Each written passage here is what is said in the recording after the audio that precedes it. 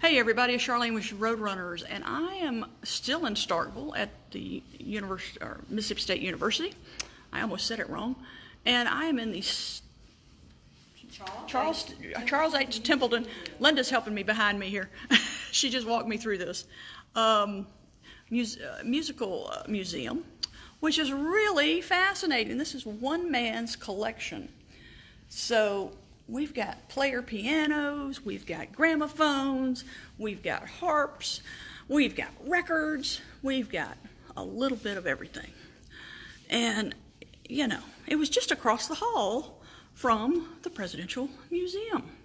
So it was only fair that I come over here and let you see this. And somebody's trying to call me right in the middle of doing a Facebook post. Isn't that terrible?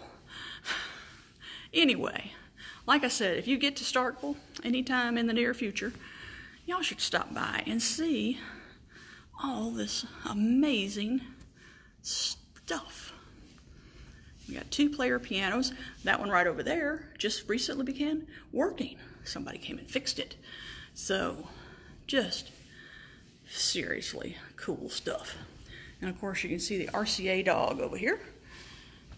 There he is right there. The RCA Victrola.